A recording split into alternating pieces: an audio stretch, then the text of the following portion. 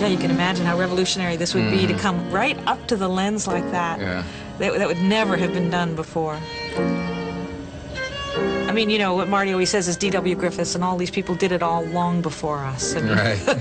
It's true. It's all been true. done. It's true. It's all been done. Oh, that's great. Oh, it's really nice, yeah. Yeah. You see, and this is where we come in after they've hidden, and now they're going to come in again from screen right. Okay, well, let's try the narration over. That's beautiful. Okay. Right now I'm supervising a documentary Marty's making about the centenary of film, because in 1995 is the 100 years since film was first invented. And of course every country's fighting over who invented it, but the British Film Institute and Channel 4 are doing a program which will have one director in each country give his own personal vision of what his country's cinema was. And Scorsese is doing it for America, Stephen Frears is doing it for Britain, Bertolucci's doing it for Italy, and so forth. And so I'm working on that right now. And what is your conclusion after 100 years of film?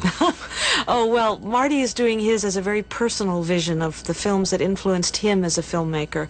So he's covering only those films, really, and actually they're often not the most famous films. They're not Gone with the Wind. They're often what were called B films in Hollywood.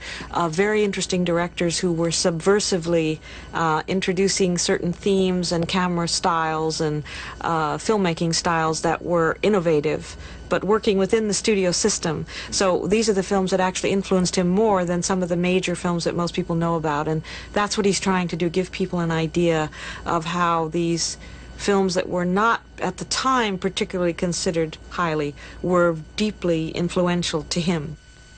He's a great historian of film. He knows so much about it and studies films all the time because they fuel him, they refresh him, they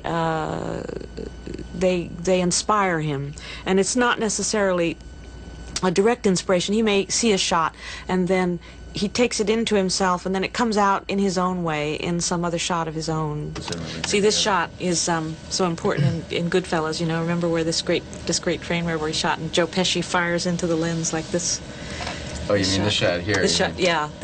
You remember the end of Goodfellas where he fires? It's directly influenced by this shot from Great Train Robbery. And he had Joe Pesci do exactly, even with he had Joe Pesci with a hat on, yeah. He goes home at night and watches at least one film, sometimes two films every night, old films usually, that he threads up on his 16mm projector and rewinds, and because he just is constantly studying the way a painter would go into a museum and study the work of the people who had gone before him. He's always studying it to learn and to be inspired and to be refueled.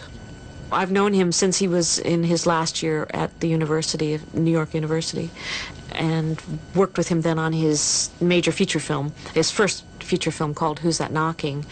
So I edited that with him. But we had been working together on documentaries about the war in Vietnam and supporting Martin Luther King, who was trying to integrate the South, things like that. It was a very exciting time. We were very politically so we were idealistic is the word. We were very politically idealistic, and it was a wonderful time being in the streets of New York with a very small group of friends with whom we made films. He and I were the supervising editors on Woodstock, and then he left early to go to Hollywood to bust in there. But that documentary style has affected our work very much. Our interest in editing is very much affected by documentaries and by the work of the great documentarians like Leacock and Pennebaker and the Maisels. Affected us very much. In what way? We like a certain roughness sometimes in the film editing style that maybe a Hollywood editor wouldn't like. Hollywood editors tend to like a slick style of editing where all the bumps are removed, but sometimes Marty and I like to keep in those bumps because they add a certain grittiness to the film, a certain reality.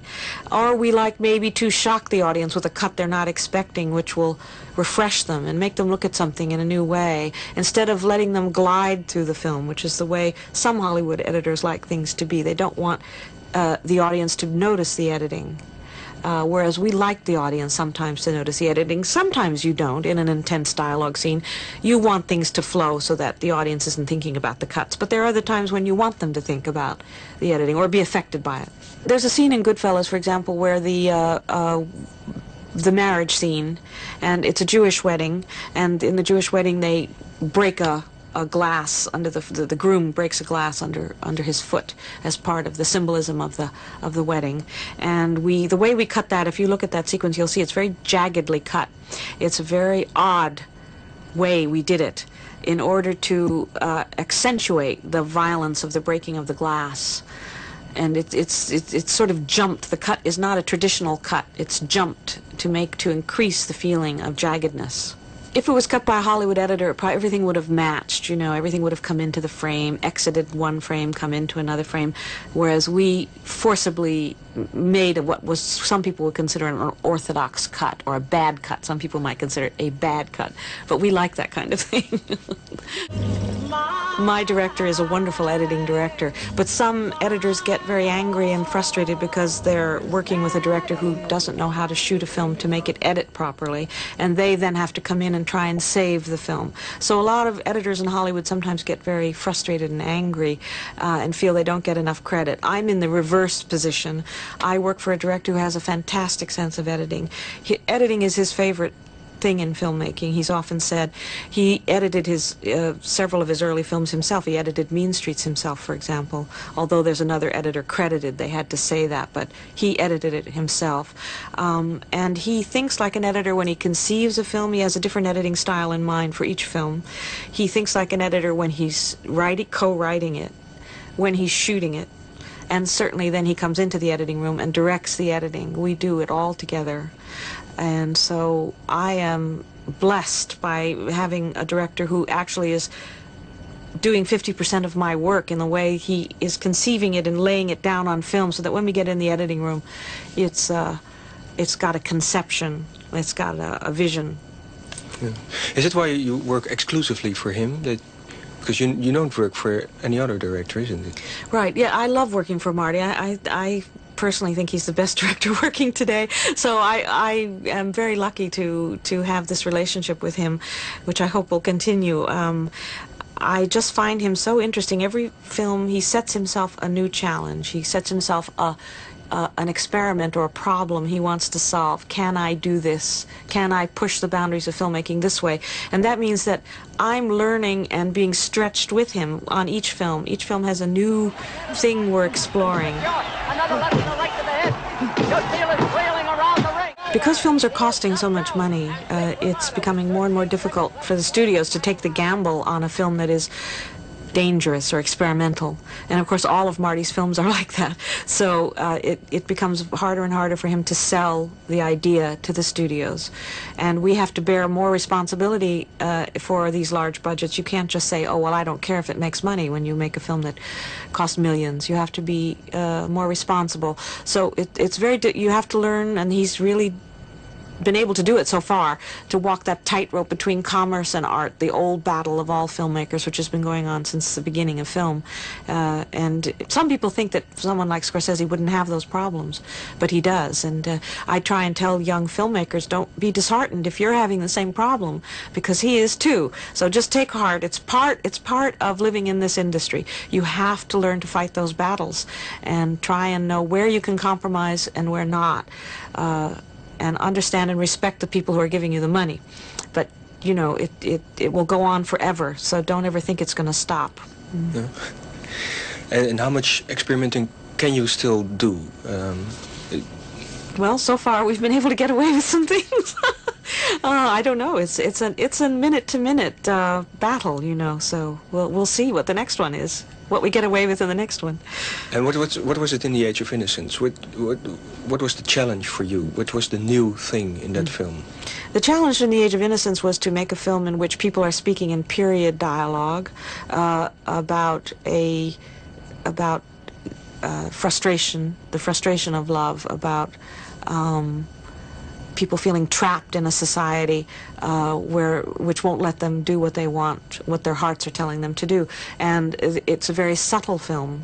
Everything is going on with little kind of flickers in actors' faces because they're saying one thing and meaning another. And it was very important for us to learn how to get that onto film, how to edit the film, how to slow down the pace from what our normal pace would be, so that we could allow the actors that feeling to come through from what they really were meaning instead of what they were saying. May I tell you what most interests me about New York? Not all the blind obeying of tradition, somebody else's tradition. It seems stupid to have discovered America only to make it a copy of another country. Do you suppose Christopher Columbus would have taken all that trouble just to go to the opera with Larry Laffitz? Well, I think if you'd suspected that Lefferts were here, the Santa Maria might never have left port. And May, does she share these views? Or if she does, she'd never say so. Are you very much in love with her? As much as a man can be. Do you think there's a limit? If there is, I haven't found it. In Age of Innocence, there is a lovely shot in which Ellen, Countess Olenska, decides to get up and walk across the room to talk to Daniel Day-Lewis. Now, in New York society at that time, that was considered something you did not do. It was considered very brazen. And she does not realize at the moment that she is doing this, that she is actually doing something which is going to make her considered an outsider in that society. So Marty wanted to emphasize this dramatic moment. And what happens is, if you look at the clip, that she gets up in normal speed, and as the camera dollies back, staying with her in a medium shot, the camera slows down to slow speed, and you just feel this slightly. You don't, you're not really that aware of what's going on, but you feel something. It slows down to slow speed, and then as she gets over, the camera pans over, and as she gets over to Newland Archer, played by Daniel Day-Lewis, it's back to normal speed again. What it does is it gives you that wonderful emphasis of this terrible moment in which she is doing something she doesn't realize is wrong, and you hear over it the narrator, Joanne Woodward, saying, "It was not the custom in New York drawing rooms for a lady to get up and walk away from one gentleman in order to seek the company of another. But the Countess did not observe this rule.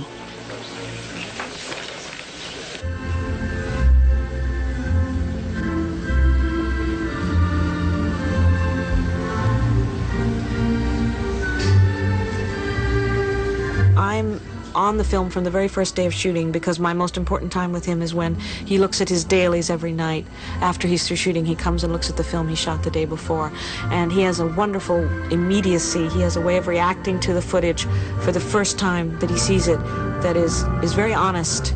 He doesn't protect himself. He reacts to it exactly as it looks on the screen, which is the key thing, because we will never ever get that freshness again, he and I. We ran out of track. The cable. We ran out of cable and track? We only have so many times around, so. I can't believe that. Okay, that was pretty good.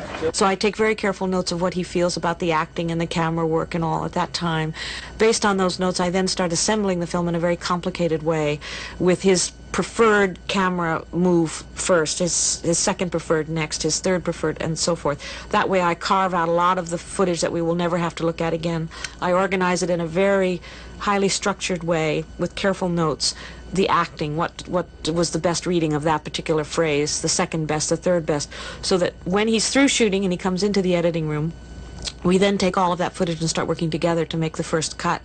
But it means that we have everything in a really organized way that we can look at quickly and say, well, maybe we were wrong, maybe the third take is better.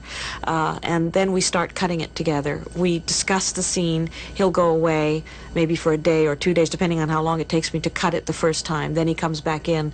And as we get closer and closer to the fine cut, he's more and more in the room with me, because the decisions are very immediate.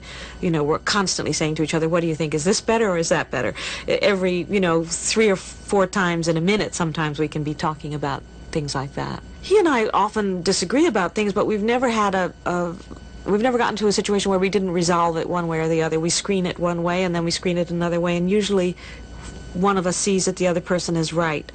Marty's very, very good that way. He'll see if something he dreamed of isn't working out, or we have to go another way with a conception. He's extremely good about that. He's very tough on himself, and so we never get into a situation where it's a war.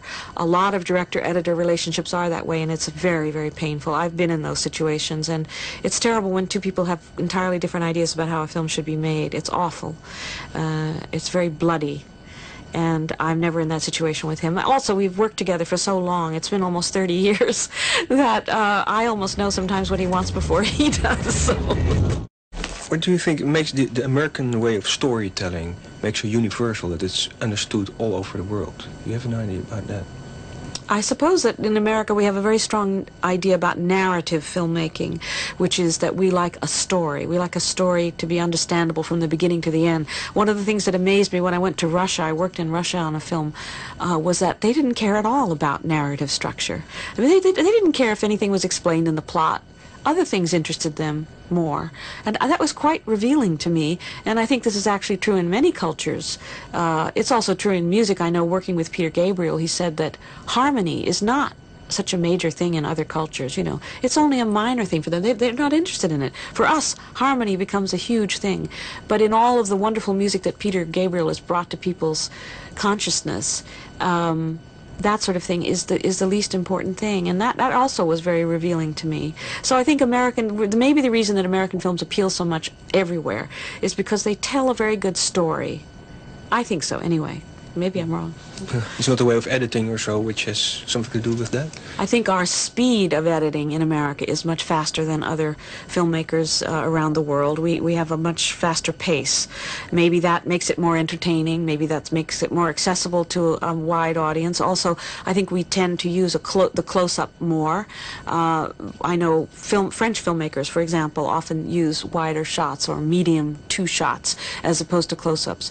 It's just a different style. I mean, it's fascinating. I love the fact that there are so many different styles, but I do think that maybe is one of the reasons.